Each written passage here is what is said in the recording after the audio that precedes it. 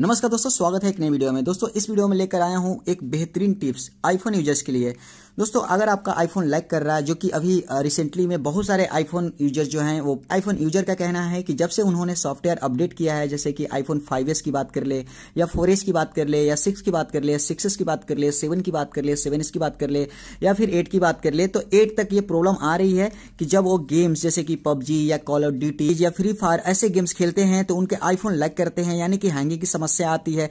क्या होता है, कभी कभी स्क्रीन होता है और जब आप टच करते हो या फिर टाइप करते हो तो कुछ भी नहीं होता है स्क्रीन पे। ओके, तो ऐसी समस्याएं लगातार आ रही है। तो उन आईफोन यूजर्स के लिए मैंने ये वीडियो बनाया है उनके रिकमेंडेशन पे।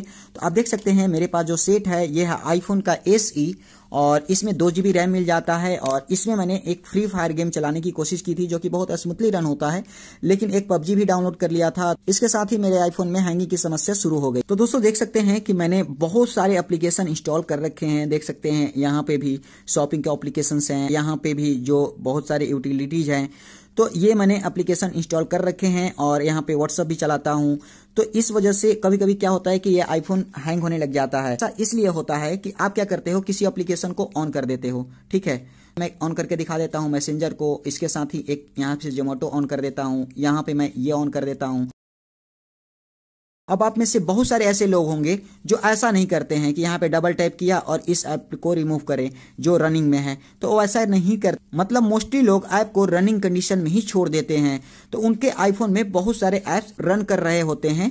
इस वजह से यहाँ पे कैच फाइल बन जाती है। और ये जो रनिंग एप्लीकेशन होते हैं इनकी मेमोरी आपके रैम से खर्च होती है, यानी कि आपका रैम फील हो जाता है। रैम फील होने की वजह से आपका आईफोन लैग करना शुरू कर देता है। ऐसा नहीं है कि आपके प्रोसेसर की कमी से होता है या फिर आपके क्लॉक स्पीड की कमी से होता है या फिर आपका चिपसेट खराब है या फिर आपने अपडेट किया है इस वजह से ऐसा हो रहा है। ऐसा नहीं है। आप अपने आईफोन को ज्यादा रनिंग एप्लीकेशन मत छोड़िए। तो क्या यही ऑप्शन है कि आप हमेशा क्या करोगे कि एक एप्लीकेशन को यहाँ से ऑन करोगे, फिर दूसरे को ऑन करोगे, फिर तीसरे को ऑन करोगे और बार बार जा करके ऐसे ऐसे क्लोज करोगे?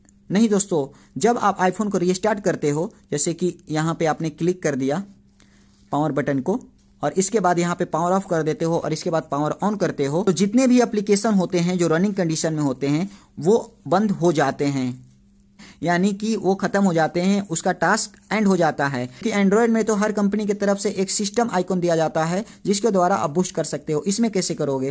तो दोस्तों क्या करना है आपको कि ये जो पावर बटन है इसको प्रेस करके ऐसे रखना है।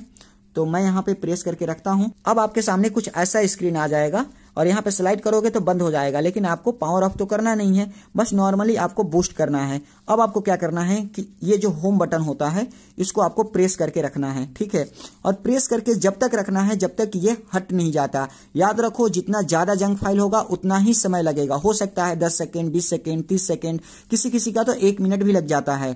अब दोस्तों यहाँ पे नॉर्मली मैं पासवर्ड डाल देता हूँ और अब जो मेरा आईफोन चलेगा वो पहले के मुकाबले बहुत ही बेटर परफॉर्म करेगा।